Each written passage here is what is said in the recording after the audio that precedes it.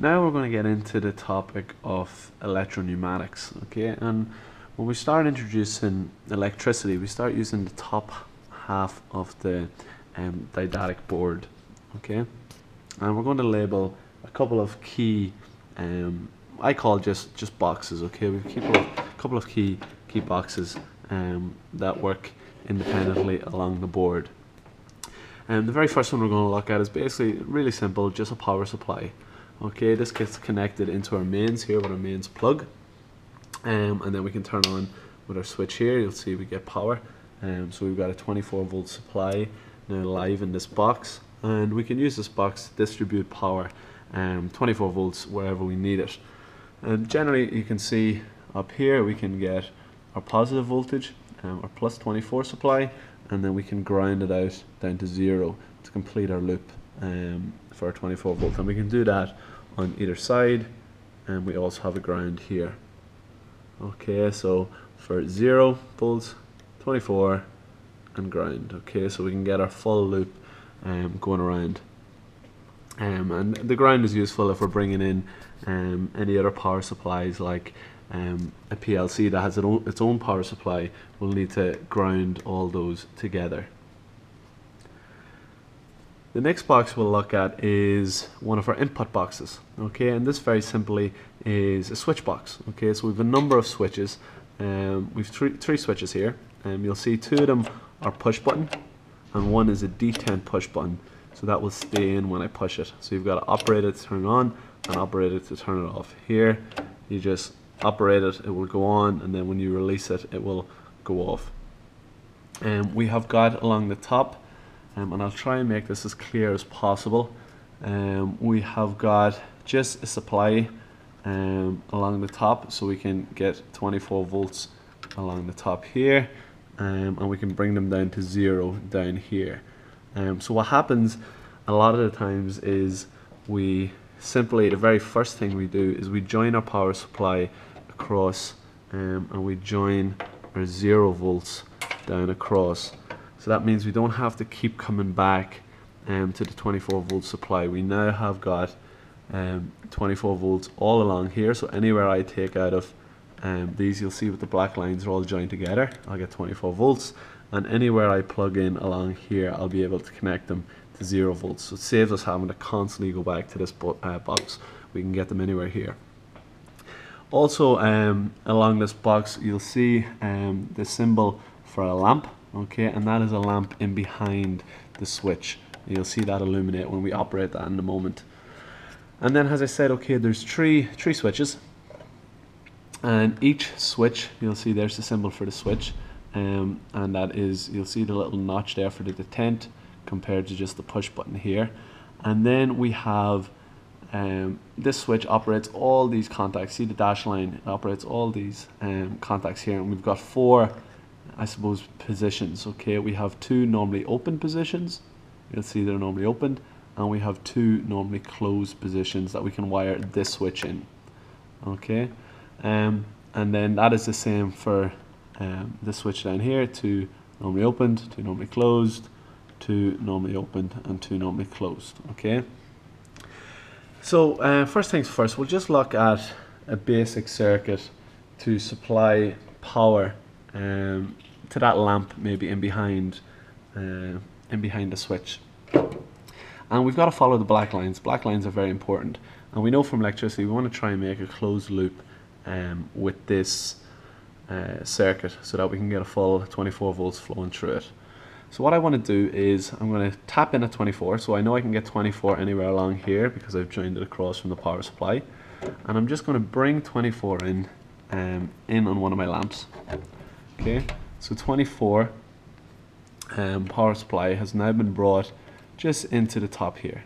It's going to go through this lamp and then out of the lamp. You'll see there's no more black, so there's not joined to anything else, and that's its own separate lamp down here. And we're going to come out of that lamp, so we're just going to plug in, and then we're going to bring it down to ground.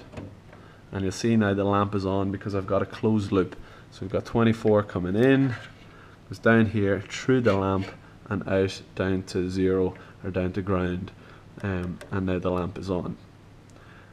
And indeed I can do the same for my other lamp down here. Okay, so they're all isolated. You'll see the black lines are very important on these boxes because they tell you kind of where everything's connected. So you'll see there's no black line there, so that's why I can jump across that. That turns on that light. So you get the kind of idea of what way we set up our loop and what way we want to work around it. Another thing I suppose is that I try where possible, anywhere I'm connecting in with 24 volts or have like a live signal, I usually use red, and then anytime I'm going just to my ground I use blue. Just allows fault finding to be a little bit easier. Sometimes if we do have them available, we'll use black cables for the in-between parts, so we'll just use these for signifying 24 and signifying 0, and then the black can do the connections in between, but sometimes we don't always have that available to us. So them little lights are like outputs for us. And what we can do then is we're going to look at, so we're going to take them out and we're going to look at how the switches operate, both in a normally opened and normally closed scenario. So it works again the same way. We want to bring 24 volts into the top of one of our switches, and that is a normally open switch, because you see the contact is open there. So power is here. Then when I close this switch, that contact will close over, and then it'll bring power down to here. And what we're going to do is we're going to take power. I'll just get another wire here. We're going to take power out of my switch into my lamp, just to give us a little light, so we can see an output actually happening, and then we're going to go down to ground. So what's happening here again, we've brought power down to the top of the switch. When the switch gets closed, power will be brought down to this wire, which comes across over to our lamp, which goes through our lamp and down a full loop down to our 0 volts and home. So we've got a nice flow of electricity there. So when I turn on this, you will see the light goes on, and then when I turn it off, the light goes off. Okay, so anytime, what happens along this bank, so with this dashed line, once I operate that switch, once that switch is closed, these close over for the normally opened, and the two normally closed ones then open out. So all the lines kind of reverse themselves. So these will close in, you can see that, close in, and these two will open. So let's just look at it in the normally closed scenario. So you'll see, if I bring it over to normally closed switch, the light will start on because power is able to flow because those contacts are connected. So flow down from 24 through the switch into the lamp down to 0 and home, so the light stays on. Now when I operate it, that little contact is now opened, and that's why the light has gone off. We turn that on, it's off. So that happens the same for down here. Same thing happens once you operate this button. All those arrows will either join across or open, and then when I release it, they will fall back into their resting position. So hopefully that makes sense. So that's how we use our kind of input box. We've 3 outputs there, just the little lamp indicators to let us know there's some visual outputs, but predominantly we use this for our input switches that we want to mimic. Over here we've got an output box, and this works very similar. Again, let me just disconnect everything from here. So again, we want to bring power over to our output box, and we now have, so I've just joined them boxes up together, we now have power all along here, and we also want to join our 0 volts along the bottom, so now we can get 0 volts all along here, so we don't need to be jumping back to here or jumping back to our power supply.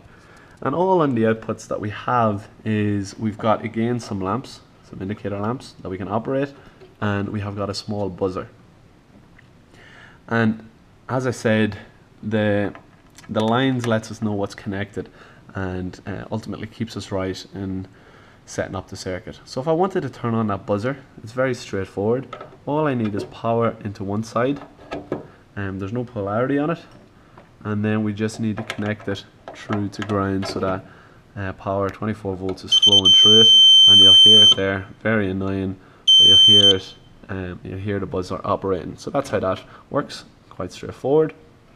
For the lamps, you will see if we connect in on either one of these plugs, will still be connected into our lamp because they're both joined together.